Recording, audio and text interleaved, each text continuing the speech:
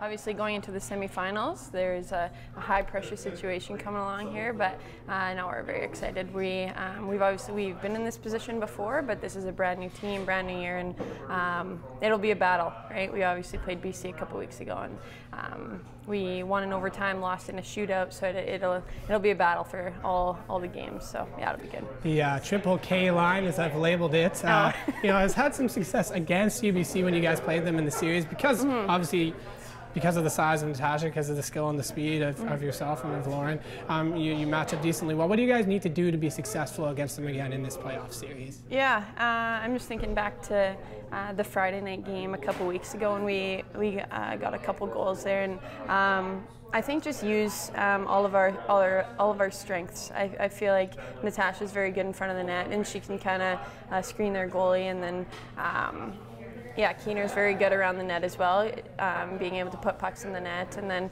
I'll just try to use my speed. And yeah, I think we all kind of bring something different to the table, and as long as we kind of bring our A game that night, Friday and Saturday, I think we should be doing okay. So. This is a hypothetical question, but yeah. I mean, you guys have been in 7 overtime sessions this season, and a whole bunch of the past 5 years. Yeah. UBC's been in 9.